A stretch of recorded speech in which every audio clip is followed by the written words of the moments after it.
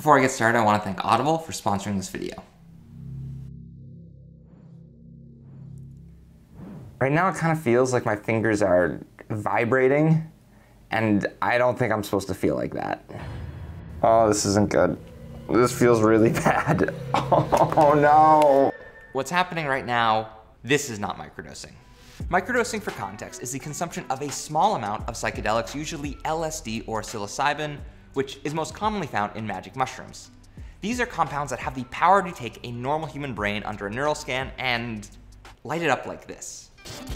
Scientists have been interested in the effects of psychedelics since the 1950s, with the CIA testing LSD on subjects with the hope that it could unlock the power of human mind control. Spoiler alert, it didn't work. However, a sudden shift in culture and politics at the end of the 1960s made psychedelics illegal, and almost overnight, it became virtually impossible for researchers to pursue any new testing or research into the effects of these drugs. Until very recently.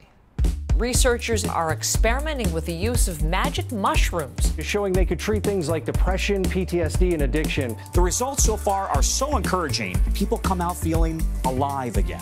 The past decade has produced incredible breakthroughs in the use of psychedelics for treating various mental health conditions, with additional research finding that microdosing a small amount of psilocybin could also boost creative thinking. So for the next 30 days, I want to try microdosing psilocybin to test 3 of its most common claims: that it can improve our creative thought, our focus, and overall mood.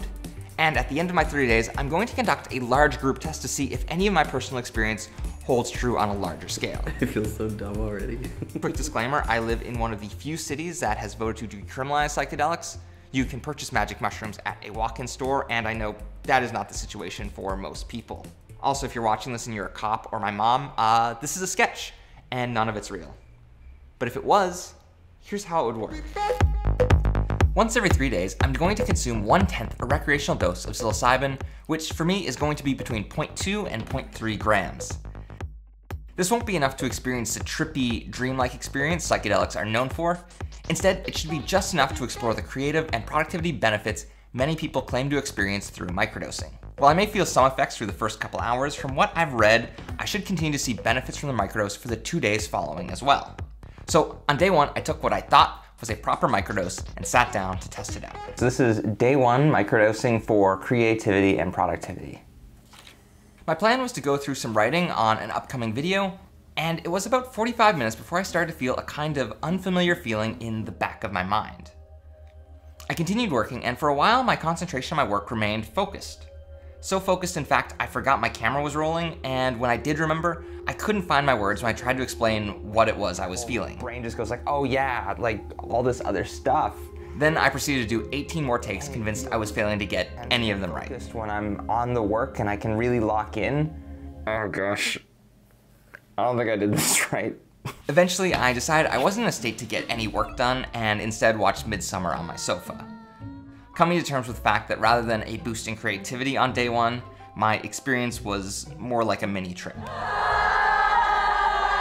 Prevailing theory is that top-down structures that we learn throughout our lives, psychedelics seem to add all kinds of entropy in a way that you're allowed to look at things from a new perspective, but also develop new patterns. This is Martin Schripp, the co-founder of Synthesis, a psychedelic retreat that has been working with researchers from Imperial College to explore the transformative effects of psilocybin. It really helps with people that seem to be too stuck in a certain pattern.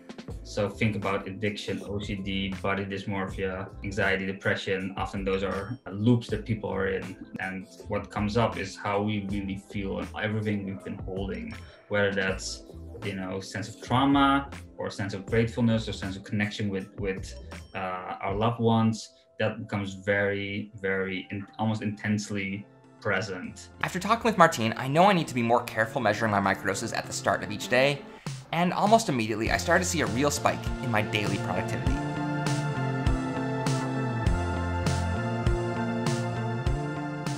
One thing that's really noteworthy is on my 2nd and 3rd days, when you're still supposed to be feeling those like carryover effects of the psilocybin, I had 2 of the most productive days in recent memory. I mean, I got all of my work done that was on my to-do list.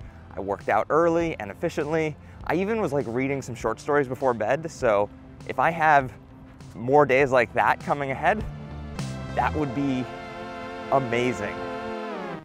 But these benefits didn't last. Today, I'm really struggling to stay motivated with my work. My thoughts feel really loose and unfocused, and this is not the first day I have felt like this, especially when I am in the first couple hours after I take a microdose. I'm getting really inconsistent results each time I take it, which can lead to days like this that suck. So, gotta say, 1.5 weeks in, not the best so far. After a frustrating couple of days, I decided to put this challenge on hold for a week to try and figure out a better way to approach it. Then, when I was editing through my interview with Martin, I found this piece of advice that I'd forgotten he mentioned. The experience is very dependent on the context in which it is taken. For example, you take a painkiller, and painkiller works whether you're at home or whether you're in a plane. With a psychedelic, you have a very, very different experience in those two situations. So what I would recommend you do is every time you take the microdose, you do it in conjunction by starting out with a meditation or listening to binaural beats or whatever is your preference. So I decided to shift the time of my microdose to the evening while carving out time to pair it with some mindfulness breathing and music. Other activities I tried including drawing while listening to an audiobook, doing some journaling or reading, all of which made the experience much more relaxing and easy to get through, and allowed me to stay productive with my work the following day. While I am seeing improvement in my experience since I switched to microdosing in the evening rather than early in the day, I know I can't draw any meaningful conclusions just from my own personal experience. So I decided to take a closer look at the 2018 study that found microdosing psilocybin improved subjects' creative thinking skills. I wanted to find out how the research team was able to measure something as complex as human creativity, and it turns out it's pretty hard. To simplify their tests, the research team divided their focus into 2 areas of creative thought, those being divergent and convergent thinking skills. Convergent thinking focuses on our creative problem solving when there is a single solution that may require some out-of-the-box thinking. Divergent thinking, on the other hand, measures our mental flexibility by asking subjects not to find one correct solution, but instead to come up with as many possible solutions as they can imagine. A common divergent thinking test is to give someone an item and ask them to list as many possible uses for that item as they can come up with. So to test if microdosing really can improve our creative thinking, I asked my brother Cam and some of our friends if they'd be willing to try some divergent and convergent thinking tests to see how they scored. Draw 4 continuous straight lines connecting all the dots without lifting your pencil from the paper. Move 1 matchstick to make this equation correct. I feel so dumb already. So as many uses of this item as possible. You could tape it over an outlet to baby-proof the outlet. Oh, we could do a back scratcher? Looks like a good vessel to like float on top of water. Once the first test was complete, they agreed to each consume a microdose and return in 90 minutes to take a second test. If their scores came back higher the second time around, we'd know microdosing produced an improvement. But I also realized I was introducing a variable here. If my second test wound up to be harder or easier than the first test, it would ruin the whole experiment. So to control for this, during our first round of testing, I gave half the subjects test A and the others test B. This meant if one test was harder than the other, it didn't really matter. When they came back for round 2, each group would just take the opposite test. We also included a control group who didn't consume a microdose between the 2 tests to see if their scores improved at the same rate as everyone else's. All that was left now was to see how they fared. Yeah, let's start with waterboarding. You can signal with the pen. Yes, no. Make yourself vomit. The cap, you take a very small dose of something. Oh, I know the answer to this one. This is too easy. Use it to eat food out of. Oh wait, no, that doesn't actually work. Like a little bit of that? As a fan. Like a shoulder stretcher. Put it over a loaf of bread when it's rising. The 59th day? You're 3 for 3. Honestly, no, I don't know. Maybe that microdose did do something. When we tallied the results on both tests, the scores on test A improved by 20% after subjects consumed a microdose, while the scores on test B improved by 50%. When we compared these results to the control group, we found the control group showed no improvement between their first and second test. So I think that pretty much speaks for itself. Microdosing definitely makes you smarter and more creative. Proved it with science.